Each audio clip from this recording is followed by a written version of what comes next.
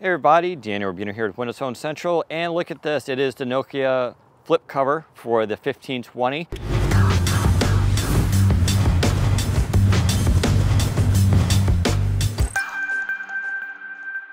It's about $30 to $40, and you can pick it up at the AT&T store or your Microsoft store. It's a pretty nice cover. It's not too much to it. It's a little flip there.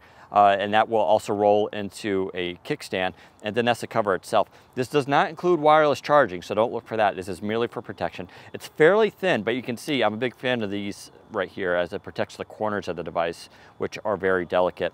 Overall though, it doesn't add much weight, but you can see to add it to the 1520, see, power it in, power it off there, and we'll just pop it in, and there you go. And that's basically about it.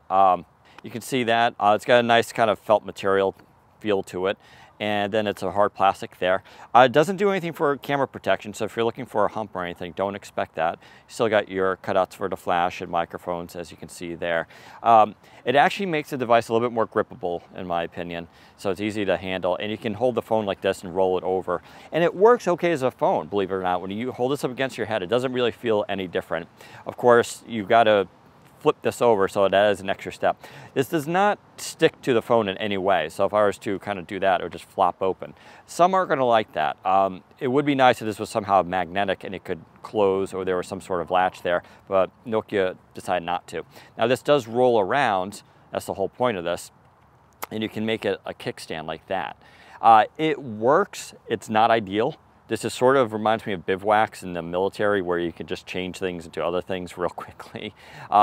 It works, but like I said, it's you gotta be careful. It's a little finicky how it, if you want to use it for your video playing. But overall, it's not a bad cover. I do recommend it just for the protection of the device, especially if you're prone to dropping. But it comes in various colors as well, so you can see it here with the matte red. But overall, the flip cover from Nokia, there you go. There's a quick product tour of it. It's not bad. It's not ideal either, but we'll see what other third parties come out with. Head to Windows Phone Central for more information. Take care, everybody.